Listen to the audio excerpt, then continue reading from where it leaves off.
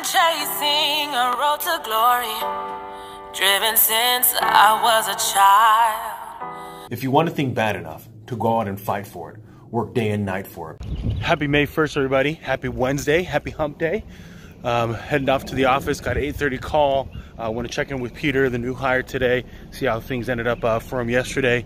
And then after the 8:30 call, gonna have a 10 o'clock, 12 o'clock, I want to say a 2, a 3, and a 5. So let's go make this happen.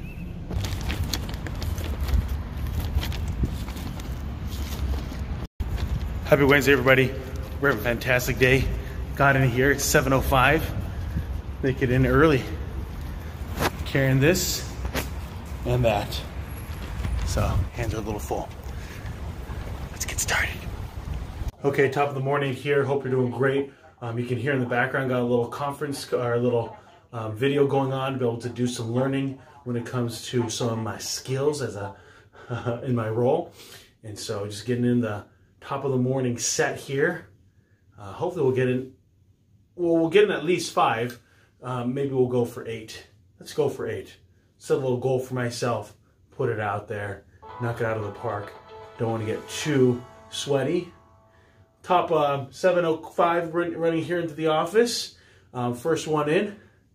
Like being able to get the first one in, get more stuff done. Sure up. All right, everybody, hope you're doing great. I got here in the office. Podcast today, actually, from a motivation perspective, comes from a question that was asked me by Jared on IG. Wanted to know what you should do when it comes to career or schooling, and just the high cost of debt when it comes to going to college. And so my answer to that is it's a little more complicated than just, hey, should I go to college or not? From the perspective of a lot of people don't know at the age of 18 what they want to be doing, and so they don't know what's the best college to even go to. Should I incur all that debt? Am I going to get the rate of return that I want based on that college education? And so really what I would do is have a look at a couple things. Number one is, I think a lot of times people, they discount or they don't think of the network that you're going to build when you go to college. So look at your current network at high school. Are those people, are they go-getters? Are they driven to go get more than what's currently being fed in front of them? And that's going to be able to help align you with the right group of people. A lot of times people will talk about their college buddies, college friends. They might even marry their college sweetheart. And so it's these huge opportunities that when you go to college that you really can't put a price on when it comes to the overall student loan debt. At the same time, are there ways that you can reduce that debt? Community college is a great one. A lot of times look at the overall curriculum. Do you still have to do general education? And so maybe there's an opportunity to be able to do that online or at a community college, reduce that cost. If you're going to a different state, work there, live there for a year, establish that residency, and then that way then when you apply, you're going to get in-state tuition. The costs are excessively low.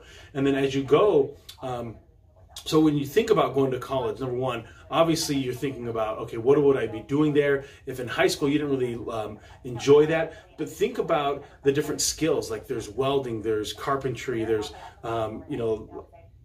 like engineering. There's a whole multitude of different facets that aren't just typical 4-year degrees, right? So if you go, oh, I get a finance degree, a business degree, I think a lot of people talk about that when it comes to business, but maybe you can go get to your local community college and get like an entrepreneurship, maybe you can get a sales certificate. And so what you're doing is you're getting a specific skill set that can instantaneously be applied. I'd say one of the strong things that community colleges have done over the years is they've worked with local employers in the community to make sure that their education aligns with the entry-level roles that they're looking for. And so that can be extremely powerful.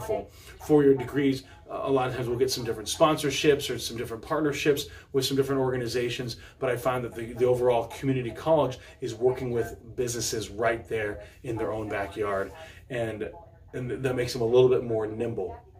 The other thing that I'd have a look at when it comes to college is, again, look at that network.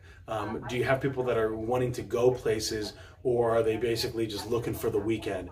And for me personally, professionally, working for the weekend doesn't add any value to what someone has aspirationally in life. And so if that's the network that you have, are people that are only constantly looking to Saturdays and Sundays and not focus on what they want to build in life Monday to Friday, then you might want to be able to go to college in order to build that network and get involved with, student body, get involved with clubs and other organizations to be able to really round out your overall experience and your overall skill set. And that's the people side of college that I don't think gets talked about. So just to kind of remember with my bias, right? So I went to college, and so I had, even to this day, I have a real close group of buddies that I went to college with, and they've impacted my life in immense ways that it's probably incalculable on their impact on me. And so for me to say, like, to totally discount college would be really obsolete, just because it would completely change the trajectory of my life. The other thing that I would say when it comes to going to college is that there's lower cost ways to kind of go about it. So some people will talk about how expensive it is, and then I'll say, well, have you looked at like the military route? There's a lot of people, I know even a ton of physicians, doctors that went the military route because that was their end game, and they knew that if they put in 7 years post graduation that into being in the reserve, or but their skill set was medicine, then they knew that they're giving time versus money up front, and that's exactly the opposite.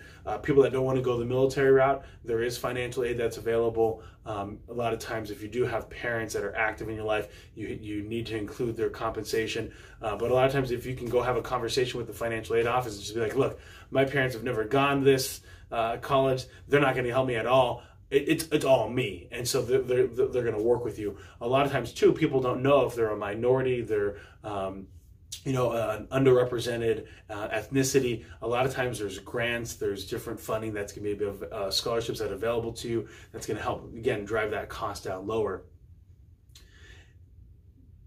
Are we investigating? Are we finding out those solutions to get to where we want to go? And then finally, the last thing that I would say is if I look at college, so the disparity between those in the United States that have just graduated high school and those that have a college degree, on average, it's 3 times more right out of the gate of income difference. And it is proven that the more education you get, the more income you get. Now, getting that master's degree may or may not translate to that jump in increase based on the cost of that master's degree. But again, that's digging in a little bit deeper. I'd focus first and foremost 2-year or 4-year degree, what's going to be able to lead you to where you ultimately want to go. And if you don't know, right, so that's really where I think a lot of times students, young folks, they feel like they need to have all things buttoned up. They need to know exactly where things are going to go, and it's okay not to. I would definitely say do a little research, right? So if you're looking at your local community college, what do they offer there, and what seems of interest? And what you'll find is you're either going to gravitate more towards numbers, more towards people, more towards health, and you know what I mean? Like, we all have different interests, and then you know which area to go in. And if you go to the community college, it's going to be a lot more to be able to kind of experiment with some different courses, some different classes, than go straight to the 4-year university. And so it can give you the opportunity to, quote unquote, try out where you want to go. The other thing that I would say is, depending on your drive and your desire to learn, you can go and start your own thing. Just know that when you start your own thing, you're learning through the school of hard knocks. And so don't just go to work. I would go to work, but then I would be learning, I would be reading, I would be watching videos on how I can get better. The more that you put in your frame of mind on what you want to get, the more likely you are that you're going to move forward in a way that's meaningful. So let me just give you an example. A buddy of mine out of high school just started as a surveyor, phenomenal individual. And so for, was it 12 years, he worked for someone else. And with the whole point, though, it wasn't that he was going to go start his own thing, but it was just to work. He needed to go earn a living, and that's what he did. And so he'd be pounding stakes into the ground, out traffic and out different places, surveying. And then he wanted to go out on his own, so he got certified to be a actual surveyor that he could stamp blueprints, plans, project plans, developments. He can stamp it. Was totally out of his element, does not like schooling, does not like that function of taking a test, but did it in order to then go off on his own and run his own business. And so for him, yeah, there was a lot of times where he would just go in and go in and work and check out. But then the moment that he started his own thing, now all of a sudden he was reading all about leadership and hiring and firing and negotiations and how to run a business, E-Myth Revisited. And so he started building up this entire library of all these different books and trying to learn more. Plus, then he reached out to his own network, trusted advisors that could give him good advice, accountants, attorneys, financial advisors, insurance agents, and the like. And so when he became an entrepreneur, there was a lot of self-driven learning that didn't come out of a classroom, but he would tell me it took a lot of hard work. If you compared someone that comes right out of college with a 4-year degree, let's say in finance, they understood what it took him years to be able to figure out on the fly, because when you're in the midst of running the business, it's not like you can take 8 hours and go study. It was trying to squeeze it in running the business.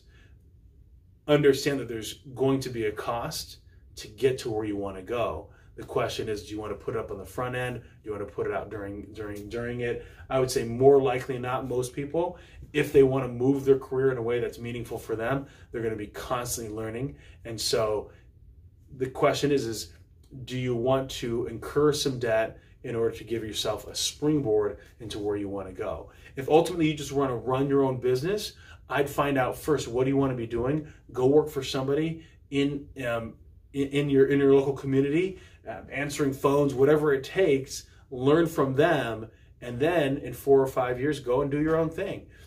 A lot of times, those that are successful enjoy sharing how they got to where they wanted to be. And you could be informal mentee or apprentice in that kind of capacity. So Jared, hopefully this is helpful. Sherm's out. All right, everybody. Finished the day, very productive. Just finished a meeting with a new agent, with Peter, met with a prospective client. Great conversations. Ask questions, listen. Constant reminder of that one. Just because I think a lot of times we have a tendency, when we know a lot, wanting to talk a lot. So it's being able to have the discipline to ask the right questions, and then just to sit back and allow the client to tell you exactly, or the prospective client to tell you exactly kind of what they want. And then by listening, that's how it gets done. And then, let's see, prior to that was working on just practicing, role-playing out. I run some analysis on numbers.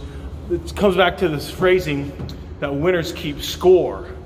And it's the analogy is, if you see two kids playing, or you see a group of kids playing basketball on the basketball court or the playground, and they're just shooting around, nothing serious, they're not keeping score, and then you say, hey, let's keep score, let's see, first to 11, and then all of a sudden the intensity totally changes on that playground, and all that you've done is you've decided to keep score. And so we can do the same thing in business in a career sense and say, what are we doing to keep score, to make sure that we're moving forward with a way that's motivating for everyone there. And so I was putting together some numbers, and then prior to that, had one-on-one and then with the managing director, and then prior to that, had lunch with one of the agents and trying to plan out just a marketing plan that we think can be productive, going after some specific business owners going forward. So hope you're all doing well. Now it's time to go pick up my boys, youth group and Boy Scouts. Sherm's out. Hey there, everybody. Hope you're having a fantastic day. This comes from Jared. He'd asked me about, going into college, thinking about debt, not necessarily knowing what he wants to do. And so I'd say for a lot of people is take the time to figure out what you want to be doing, and don't just think about college just for school. So debt for college learning, think about as well the network that you can build there, the friends, the relationships, boyfriends, girlfriends, etc., that can last an entire lifetime. So when it comes to college, it's not just the exchange of money for tuition as much as it is for learning about who you are, where you want to be, your overall network, and as well what you want to be doing. I think sometimes from a practical perspective, we can be looking at community colleges, we can look at tech schools, we can be looking at beauty school, cosmetology, different things that give you interest at a lower cost before jumping into those 4-year college universities. Sherman's out. All right, everybody, here we are. Finally got home about 8:45. Hope you're all doing well. Good day.